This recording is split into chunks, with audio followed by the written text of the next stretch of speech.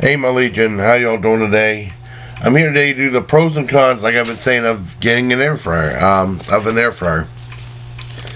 And I've been wanting this for a while. I have a cold right now, but I've been taking, throughout the day, I've been taking naps off and on, so I feel pretty well rested.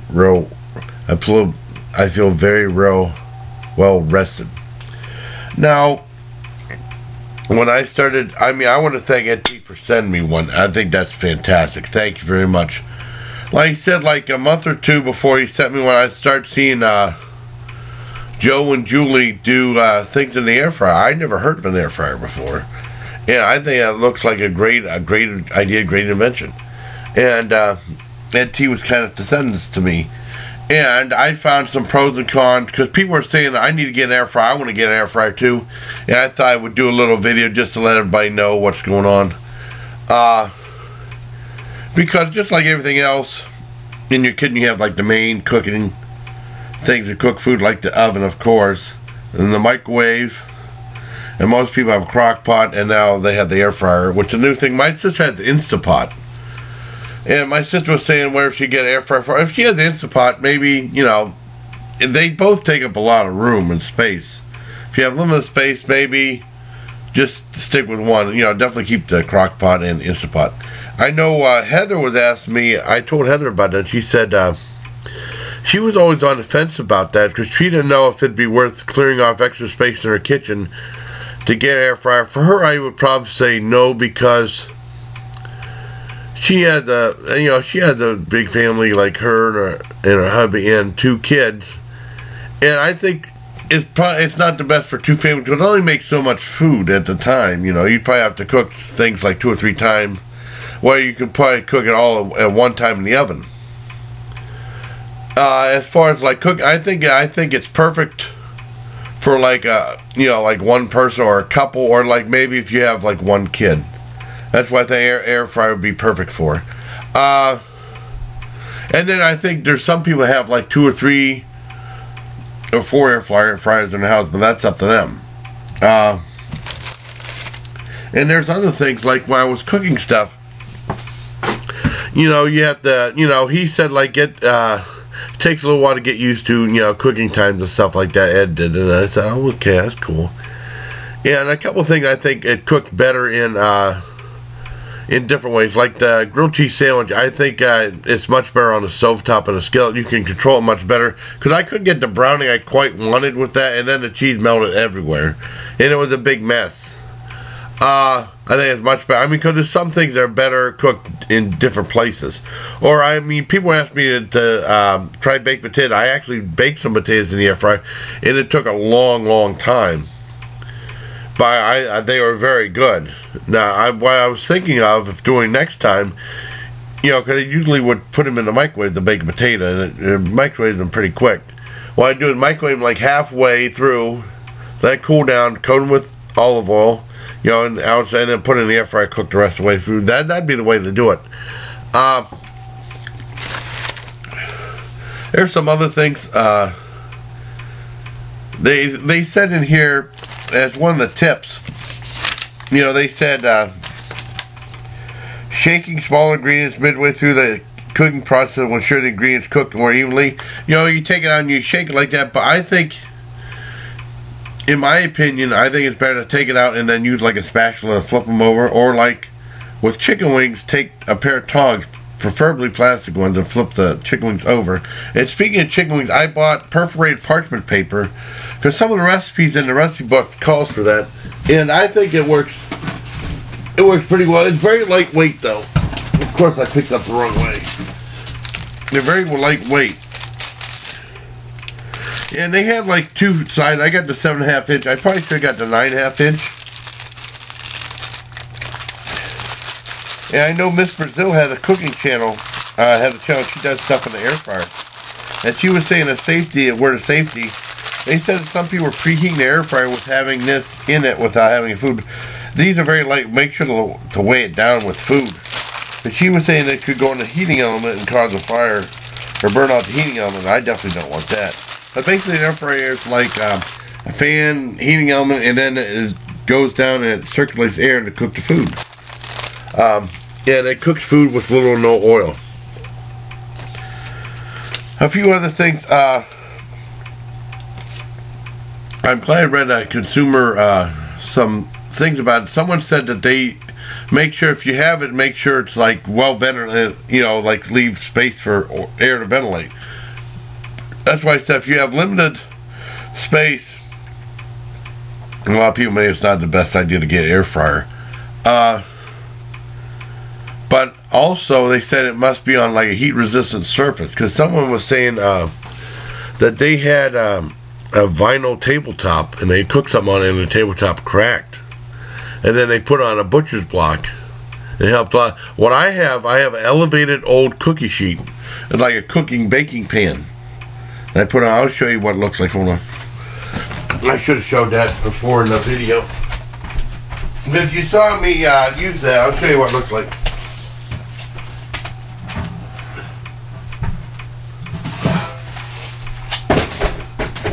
It's an old baking pan, because some of you see things that you don't use that much anymore. An old baking pan like this. Put like this on the surface and put the air fryer. Make sure it sits properly on there. And that's why I use it, and I have no problems. So that's one big thing right there. Because the air comes out the bottom, they have air vents at the bottom. And it gets up to 400 degrees. The one I have is 400. They said some other ones get up to 450, but mine goes up to 400, which is fine. What else were they going to say? Also, they're a little bit of a hypocritical on one part. They said that do not cook extremely oily ingredients such as sausages in the air fryer. Yeah, that would be I mean, like some things like that breaded schnitzel, when I cooked it, it made a huge mess. The crumbs were real loose, and with the grease, it had like a weird crumb coating around the thing. It was a pain in the butt, even though it's a non-stick, sort of the pain in the butt to get off, But I mean, it said don't cook extremely oily ingredients such as sausage in an air fryer, but it does. But there's a recipe in here. Where's that?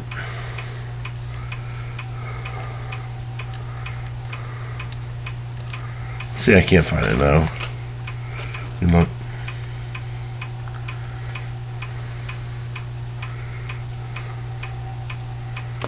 Yeah.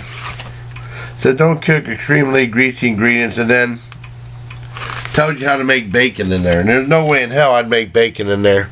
I don't want the spatter going up to the heating element causing smoke, or just making such as there's no way in heck I'd cook bacon in this. But it cooks other items so fantastic. Chicken wings, homemade French fries. That's why if you have a bunch of kids, they'll want you to make the homemade French fries every time. They're so good. And it just takes a long time, to feed all those kids, probably, if you have a lot of kids. You only cook so much at a time. And hot dogs are fantastic. A lot of times, or maybe let them thaw out in the refrigerator. I misspoke when I said I left it out to thaw out. I mean, I left it out in the refrigerator to thaw out in the one video. And stuff like that. But aside from that, like you said, I think it's perfect for like one person. I know Wilson eats ASMR. My good friend who does, he says a great investment. I agree. I think it's a great product. Just know its strengths and weaknesses. It can only do so much. And it only has, I mean, even when I had the 5.8 quart, which is a lot for me, one person, but I mean, even with the chicken wings, I can only fit so many in at a time. That could be a limitation, But I mean, I love the air fryer. I give it a 10 out of 10. I love it. I just know its strengths and weaknesses. I think it's a good investment for some people, and not as good for some other ones. You know what I mean? If you have a huge family, probably not the best thing to get. It'd be tough to cook for a whole family. With that, and also the handle. I think you have to supervise children around that, because it's easy to get burned. You pull that out, and it's like really hot when it's cooking. And then with children, I mean, it's easy for them to take the handle and pull it off the thing, just like they had that warning about, like on the stovetop, where they have the handles of pots sticking out with boiling water. It's easy for a kid to grab and you know, pour it on themselves, you know.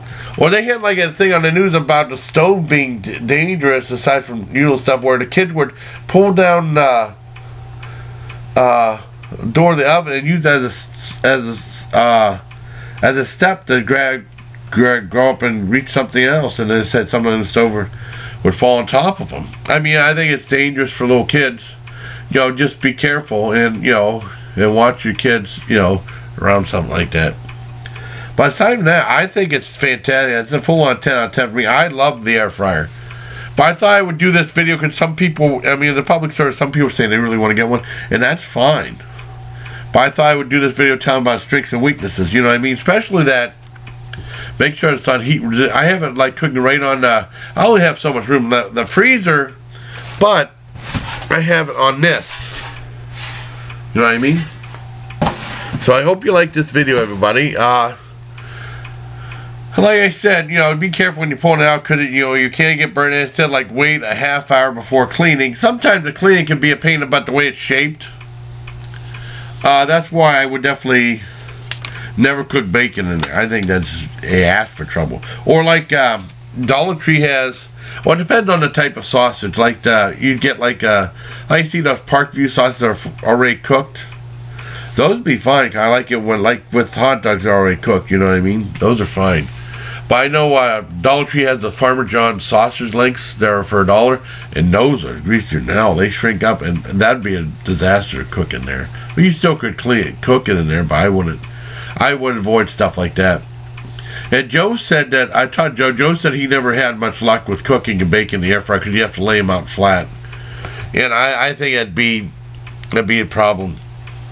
I'd avoid anything bacon, or even talking about bacon wrap stuff. If I do bacon wrap stuff, it'll just be in the oven. It's just easier, you know what I mean? So I hope you like this. Please excuse my cold. I hope you like this video, the pros and cons of getting an air fryer. I think it's very beneficial. I give my air fryer 10 out of 10. I love it. Thank you, Ed, for sending me. I thought it was important to do a video about that, the pros and cons. And like I said, making homemade French fries, making it from frozen would probably be quicker, but I mean, making the fresh ones are great, but it just takes a long time. An hour to blanch, 20 minutes on one side at 400 degrees, 20 minutes on the other side at 400 degrees. I know Lasipas was talking about the Fry Daddy. He said it worked good. We had a Friday a long time. We bought a second one. I don't know whatever happened to him. But I think those just ended up getting thrown away. But I mean, those were great too when we had those. And we never bought it again anymore. I think Dad was saying it was just a giant mess. I don't think he would like this either. The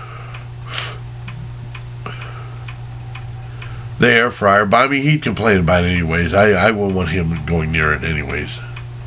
But I don't have to worry about it now. But I hope you liked this video, everybody. Until next time, thank you, Ed T, for sending me, and thank you, Joe and Julie, for let me know about it. And then I heard this guy saying they saw like a bunch of infomercials about them when they had like lots and lots of stuff around QVC and stuff like that. I think it's a great idea, and I really love it. It's just important to know strengths and weaknesses before you buy one. I hope this video helped. So until next time, everybody, please take care of my legion.